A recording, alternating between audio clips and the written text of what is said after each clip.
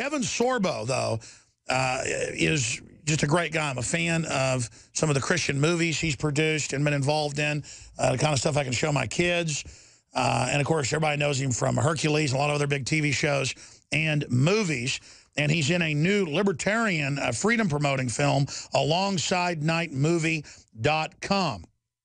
And, of course, the author is Neil Schulman, who we're going to get on coming up in a few weeks because all the breaking news, we're moving him, obviously, with the Russian crisis. But Alongside Night is the new film in theaters and many other places coming out. So we want this libertarian-style, freedom-based film to be successful. Kevin Sorbo, thanks for coming on with us. Hey, good to be here. Good to see you. Well, a lot happening. Before we get into the film, what do you think about how crazy the world's gotten and the open borders and Obama and the anti-gun executive orders and everything else? What's your take on that? Well, the movie kind of feeds into that, actually. This book was written back in 1979 by Neil Schulman, and it pretty much predicted everything that's going on in the world right now with the economy, with Americans losing their independence, losing their freedom of speech, losing their freedoms as a whole, and you know, everything. It's just it's amazing of how accurate this book has predicted what's going on right now, and it's crazy. I mean, I don't know what's going to happen with this whole Putin thing. I mean, has Russia even changed really? I mean, they make KGB is just a different name, you know. So it's I've been to Russia recently. I actually went over in January, and I'm telling you right now, I wouldn't move there.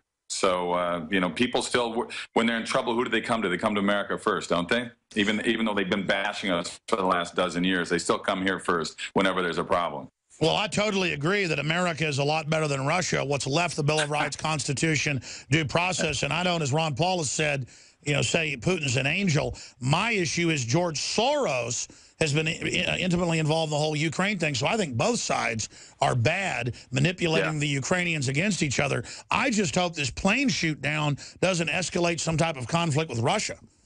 Yeah, it's pretty scary. It's just sad and it's pathetic, and it's I mean, I think with all the evidence mounting already, just within 24 hours, they're going to be able to find the guy who actually pressed the button. So it's pretty insane. I mean, look what's going on. I mean, you go back to Watergate, you go back to all the attacks on Nixon during that time. Good Lord, in the last 6 years, we've had far more mini scandals that have been much, much bigger. But look where we are. We're not doing anything about them. It just shows you where the moral curve has gone in this country and in the world, where everything now is, everything's okay. And we're such an apathetic country right now that people don't seem to care that this country is skidding down into a third world nation.